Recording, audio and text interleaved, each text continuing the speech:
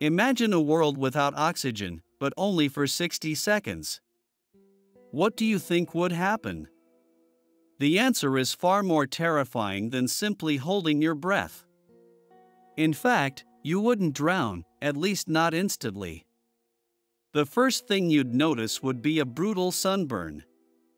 Without oxygen, the ozone layer, our protective molecular O3, would disappear, and the sun's ultraviolet radiation would fry us mercilessly.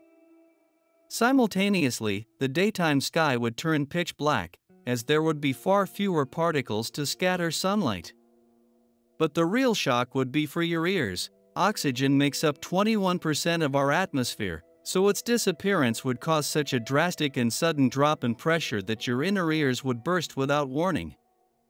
While you were recovering from that pain, you would see something even stranger. Any fire would be instantly extinguished. Combustion engines would grind to a screeching halt, causing airplanes to fall from the sky and cars to stop in the middle of the road. But the catastrophe would only be beginning. The ground beneath your feet would disintegrate, turning the Earth's crust into a fine powder, since it is composed of almost 50% oxygen. For the same reason, any concrete structure, from your home to the tallest skyscrapers, would shatter, collapsing in a cloud of debris, as oxygen is an essential binder in their structure. And the true apocalypse would come from water.